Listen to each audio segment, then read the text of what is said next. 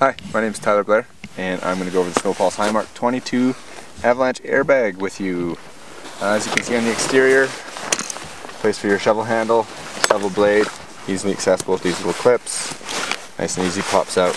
Underneath there's straps in various different places that you can pull out, attach your skis and or snowboard.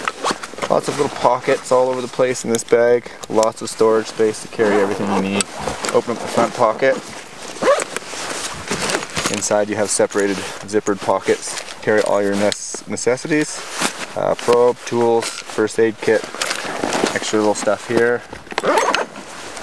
Nice little small pocket on the top here to carry important things, maybe your keys, whatever you need to have, easily accessible. And again, the big storage area for your lunch, your air canister which is held in here. Possible water bottle and water hydration system can fit in there. Plenty of space for everything that you could need for your adventures into the backcountry. As for the bag itself, putting it on is quite a cinch. Simple onto the shoulders. I like to tighten the shoulder straps a bit at first. Waist strap. You reach underneath. There's a strap that comes underneath your legs and fits over top of this clasp.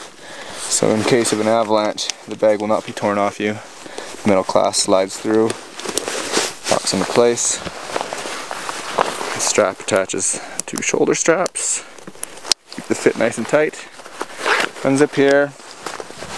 Open the handle and deploy in case of an avalanche.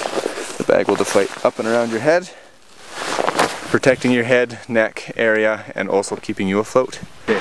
One thing to always remember with your bag is when you're not using it, to fold the little handle and zip it up into the pocket, or else it might fall off your snowmobile and self-deploy, just as my bag has just done at the beginning of the day, which is probably not a good idea.